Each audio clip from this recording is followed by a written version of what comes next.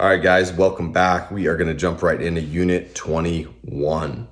Unit 21 has both mule deer and Coues whitetail deer, guys. So when you are applying, you will have to look exactly at what you're applying for. So it is differentiated between mule deer and Coues deer. The seasons are separated. Unlike a lot of the previous units that I have talked about before, where it's any antler deer is the legal deer. In 21, they separate it because there is a good Coues deer population and there is a good mule deer population. And a lot of them, they actually exist in a lot of the same country. As we know, Coues whitetail deer, they prefer Sky Island country. They prefer higher elevation country, typically in the desert environment. And Arizona has like the perfect environment. The Sonoran Desert kind of has this like desert Florida, really high mountains type environment, which the Coues deer prefer.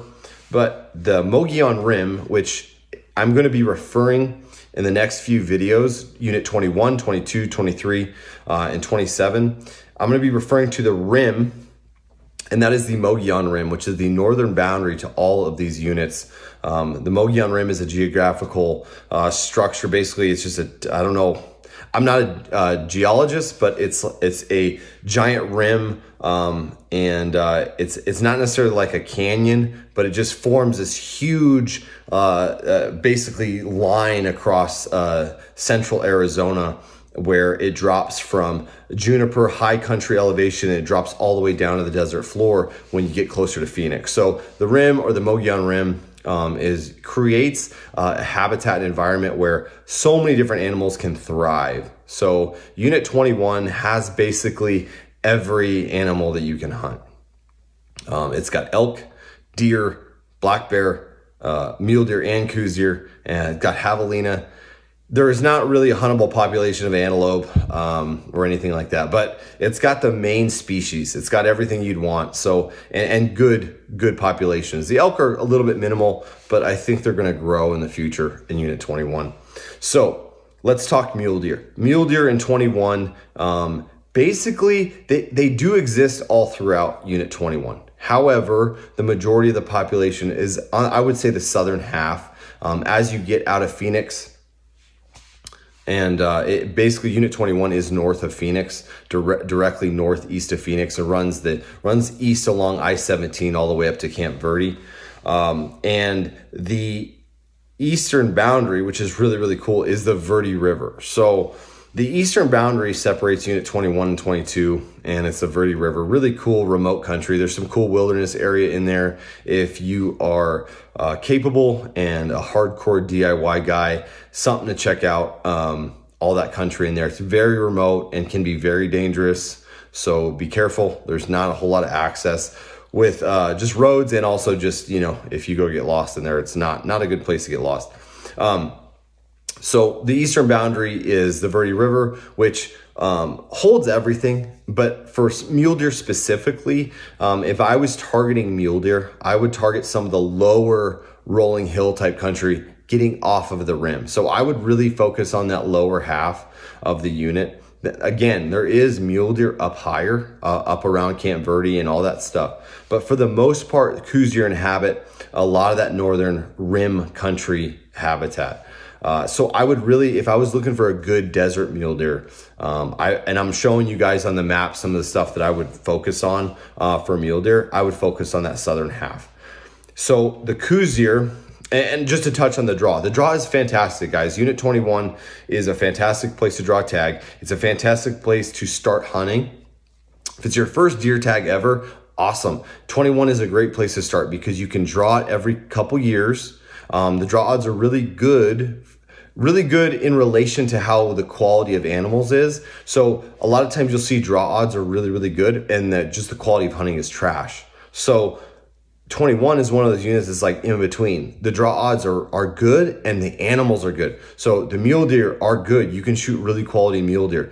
The Coues deer are really, you can shoot really big Coues deer. And also some of the other hunting like black bear and elk, you can do that as well. So it's a great unit to get your feet wet and a great unit to really learn because it has everything, and it's very easily to run around in. I mean, it's a great unit. You can access it quick out of Phoenix. You can access it quick from the northern boundary, which is Unit 17 or Highway 17. You can access it pretty much anywhere, and there's lots of roads, really easy to run around and do a bunch of scouting. So, but I'm going over the stuff on the map, and then understand that these units are favorable for as a non-resident or resident for bonus points. So most of these places, for Coues deer or mule deer, I mean, it's only a couple points will get you in the door. You know, for mule deer, it's usually, you know, in that 4-point range. It's what it looked like from last year. And then for Coues deer, it's in that same thing. I mean, it depends on the hunt you get. Obviously, the December hunt is going to be harder to draw, as in all December hunts, but you can draw this every couple years. So I like 21. I had to go off on a little tangent just because I think it's a great unit, and it's a great unit for people to start hunting, to just an entry level area where it's not gonna, you don't have to drive 6 hours to get to it. You're not in crazy, remote, dangerous country the whole time. There's enough animals to keep you occupied and keep you moving, and understand that there's a chance that you're gonna be successful. So I like those. I like that combination, what 22 has to offer. Let's talk Coues deer. Coues deer, same thing. So Coues deer, there's actually 3 different hunts, but mainly the 2 first hunts. So the mule deer is kind of sandwiched in. So Coues deer hunt late October, and then they hunt a mid-November hunt. And those are relatively easy to draw too. The December tag is hard to draw, and rightfully so, just because they only give out a few tags. But guys, a great place to draw a tag for Coues deer. The Coues deer live in a little bit more rugged country. Anytime that you get closer up, further north, up on the rim, it's going to be rugged. They like canyons. They like water. They like that really, really steep stuff. So if I was hunting Coues deer, I would be focusing on the northern half of the unit, and specifically some of the stuff that I'm going over and I went over in the map, where if I'm pointing to areas in the northern half, that's kind of Coues deer country.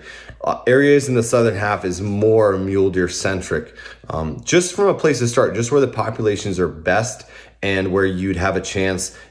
I'm assuming that I want to just pretend that nobody's ever been there before, and if I was just going to send you into a place, this is where I'd send you, that type of scenario. So northern half of stuff, look in some of those big canyons, get acquainted with the rim, get acquainted with kind of how Coues deer move, because Coues deer, I haven't talked about it yet this year, but now we're getting into all these units that share mule deer and Coues deer have different habits than mule deer. So you really want to research some of the habits they have, some of the terrain they like, and just kind of their patterns, because it's very, very different. If you've been hunting Coues deer for a long time, and then you go try to hunt mule deer, it can be tricky in the rifle season. And same thing, if all you've ever hunted is mule deer or eastern whitetail, the habits are tricky, and you got to learn them. And that's why scouting is super important, guys. So get out there. If you draw a 21 tag for Coues deer or mule deer, congratulations.